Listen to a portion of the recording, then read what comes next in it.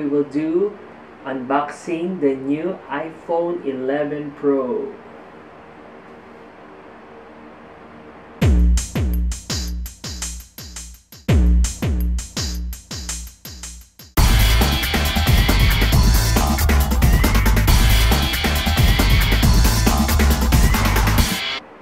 Hello everyone, hello world, this is Erimar and you're watching the E-Channel. I haven't posted anything on my YouTube account and this is my comeback video kasi I think almost 2 months ata akong hindi nakapag-post for my YouTube channel. So, ngayon pasabog ang ating comeback video for my YouTube. We will do unboxing the iPhone 11 Pro. Actually guys, kwento ko lang sa inyo this is an epic fail unboxing. Bakit? Kasi September 13, when Apple released about the new iPhone, nag-pre-ordered po ako nung September 13. So, I got a message that I will receive the new iPhone 11 Pro on September 20. So, from US, it was delivered here in UAE. So, ayan. So, dito, papakita ko sa inyo yung video nung time na super excited ako na makukuha ko na yung iPhone 11 Pro ko. And this is midnight green, guys. Watch this. Hey guys, welcome to another episode of my vlog. So for today's video, papunta ako sa Apple Store to get my phone, which is iPhone 11 Pro, and I'm so excited. I'm supposed to get this one last night, but I have to attend my friend's birthday. Kaya hindi ko siya nakuha kagabi. So ngayon, kukunin ko siya. Kasi I was given only 48 hours to get my pre-ordered iPhone. So ayan. Super excited na ako. So, samahan niyo.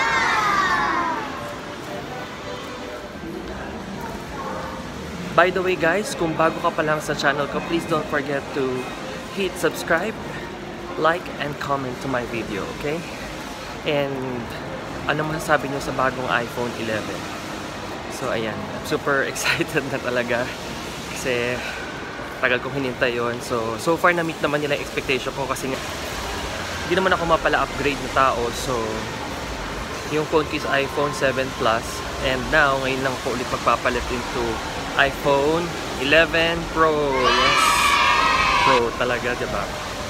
So ayan, and so I'm using iPhone 7 Plus. So, hindi ako nagkaroon ng XRX, XS Max, iPhone 8. So, yan. Ngayon tayo ulit magpapalit. iPhone 11 Pro.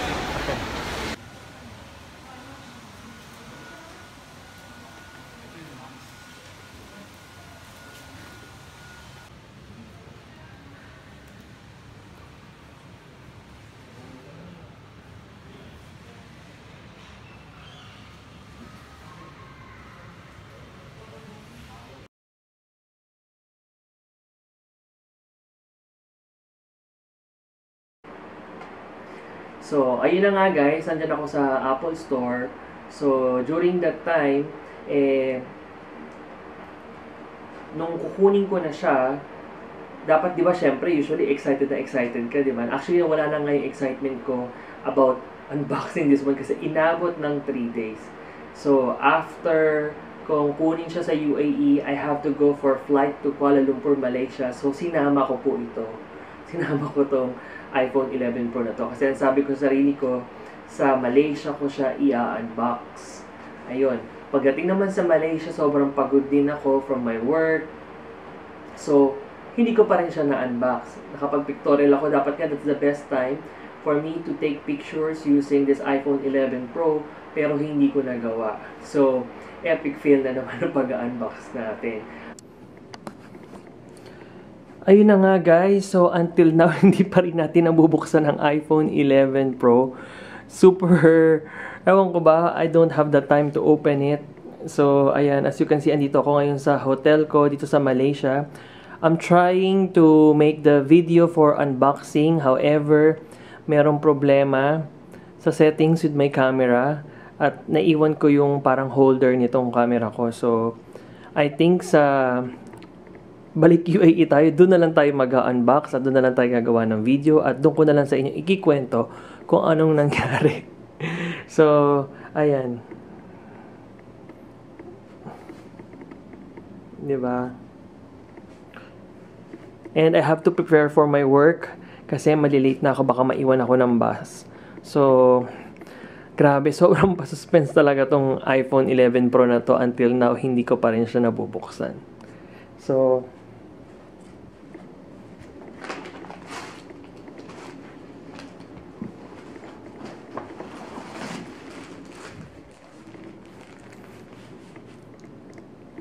ayan, so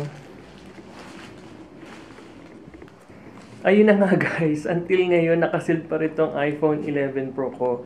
Supposed to be, unbox ko na siya dito sa Malaysia, kaya lang hindi ko pa rin nagawa kasi sobrang hectic ng schedule. We have to make a tour again here in Malaysia. Ayan, sealed pa as in naka-plastic pa. So, as in, hindi ko pa rin siya nabubuksan. Sobrang gusto ko na siyang gawa ng unboxing video. Kaya nga lang, due to some technicalities with my camera, ayan, so, hindi ko pa rin po siya na-unbox. So, sa UAE na lang po natin siya ulit i-unbox. Grabe, sobrang gusto ko na siyang buksan at gawa ng video, pero ayun na, epic fail. So, ayan guys, see you soon at tutuloy na natin ang pag-unbox nito sa Dubai na lang. Okay? Bye! Hanggang sa nakabalik na naman po ako ulit ng Dubai, ayun, ngayon ko pa lang siya ulit i-unbox after 3 days. So, I hope you continue watching and enjoy this unboxing video. Ayan. Just to let you know po, before, my phone is iPhone 7 Plus. Ayan, hindi naman po ako may yearly upgrade ng iPhone. So, it's been a while na rin na nung last iPhone ko, I think this was 2 to 3 years ago, this iPhone 7 Plus. And now, iPhone 11 Pro. Ayan, midnight green. So, I chose midnight green kasi this is like a new collection for iPhone. Lalo na bago yung color. So, nung nakita ko rin yung display nito sa mall, sobrang ganda niya. So, talagang ito ang pinili ko. So, ayan guys. So, nakikita niyo naman. Until now, naka-plastic pa din siya. Ayan. Ang nakakapagtaka nga lang, di ba? Imagine ha, from US, UAE, to Malaysia, to Dubai again. Hindi ko pa ito nabubuksan at all. What if ang laman nito bato na? So, di ba? Nga na yung pera ko. Wala nang, hindi ko na alam kasi hanggang hindi ko pa siya binubuksan. So, ayan. Nakasil pa talaga siya. Okay? So, ayan. And, I'm doing this video one take only. So, I hope wala rin problema at sana, everything is okay. Ayan. Diba? So, ayan na. Buksan na natin, guys. Sobrang excited ako kasi imagine, ha?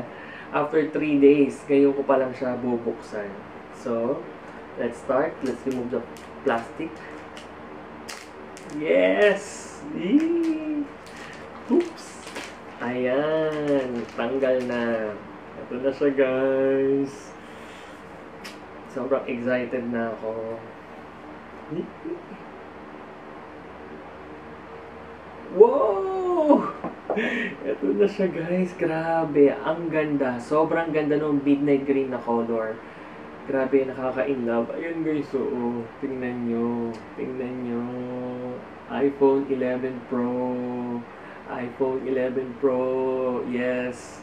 Ayan. Teka lang guys.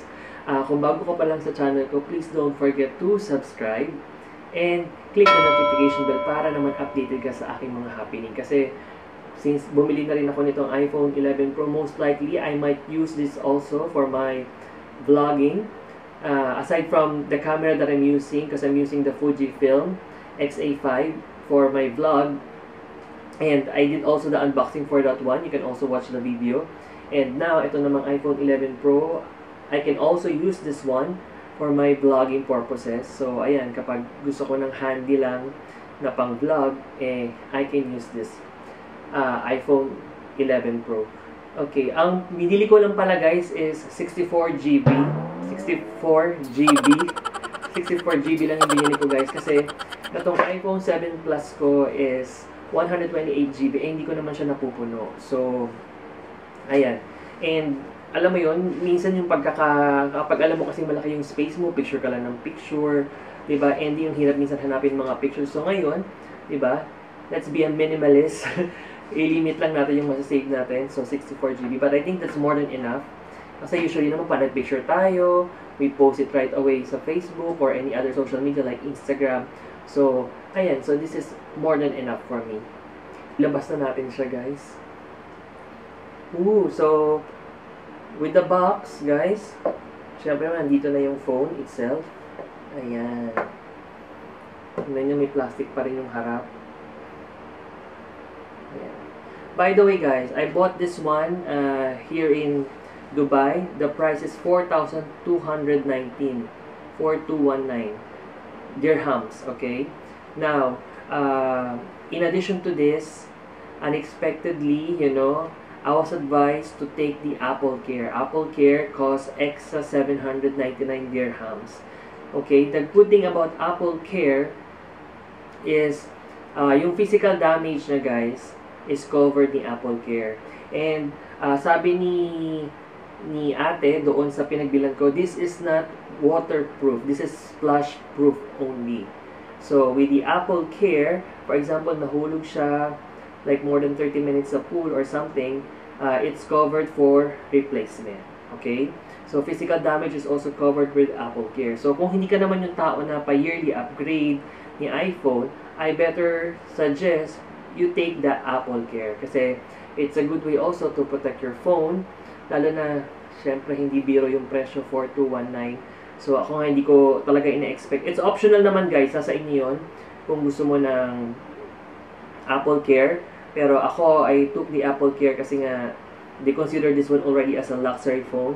Kasi nga naman the price, hindi biro. Pero, syempre, just to let you know lang guys of course, kaya ako to binili is somehow to reward myself also. So, you work hard and reward harder. Ayan. So, ayan na guys. Grabe, sobrang ganda ng camera niya in person. Kasi alam mo yun, nung una, ang dami ko nakita mga meme na parang kalan or yung parang yung sa gamot, 'di ba? Yung likod, pero sa personal, guys, sobrang ganda niya. Okay? Now, this Pro is somehow smaller compared to my 7 Plus. Ayan. Okay. In terms of size, pero kung screen na pag-uusapan, guys, mas malaki po ang screen ni iPhone 11 Pro. Okay, mas malaki yung screen nito kasi I think this is 5.8. So, ayan, mas malaki yung screen nito. So, ito na guys. So, itong kasama sa pag-unbox natin. Okay. This phone itself. And then, designed by Apple in California. So, ayan. You have the Apple sticker, the manual, yung pin pangbukas. Ayan. Tapos, may iba-ibang language. Okay. Ayan. Sobrang ganda guys. Grabe. Worth it siya. Ayun. So, FYI lang po, hindi po ako mayaman. Tulad na sinabi ko, reward harder lang tayo.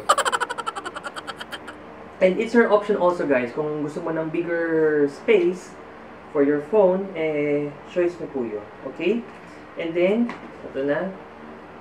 Ano pang kasama sa box? Kasama niya din ang earphones, okay? Earphones. Kasama yung earphones. The earphones is not AirPods. So, the typical earphones pa rin. So, ayan. Okay? And then, the cable. Okay? And the adapter. Ayan.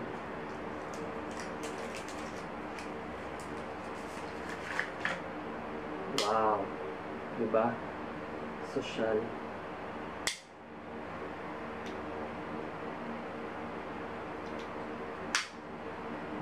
Okay. So, ayan. the adapter, the plug, okay, the earphones. Kala mo AirPod eh, no? Pero hindi naman pala. So, ayan guys. Grabe. Tignan nyo ulit. Ayan, focus ko. Ang ganda niya. Okay. Tanggalin natin yung plastic.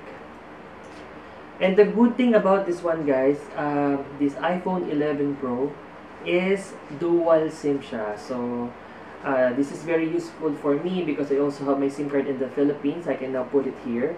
And, of course, my UAE SIM. So, ayan. Dual SIM siya. On na natin siya guys. Tignan natin kung mag-on.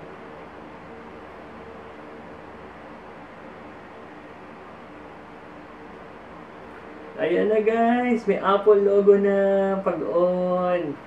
So somehow maninibago ako guys kasi nasanay ako ng may pinipindot na bilog dito.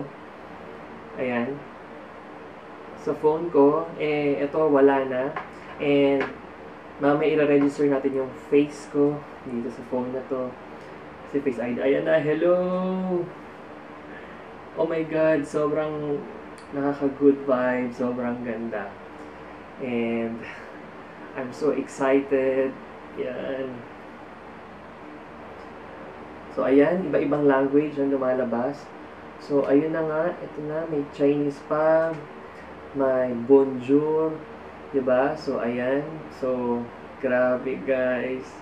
So, ayan. So, for the meantime, ang gagawin ko muna guys is, since unboxing video lang naman to, is I will navigate first this one and maybe I will be posting another video of my review about this iPhone 11 Pro.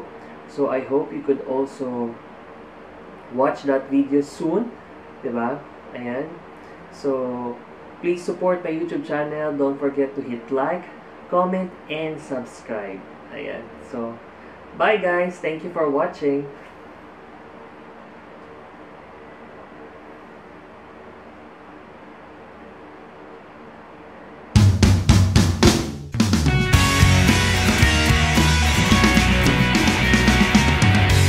Thank you for watching. Please don't forget to subscribe.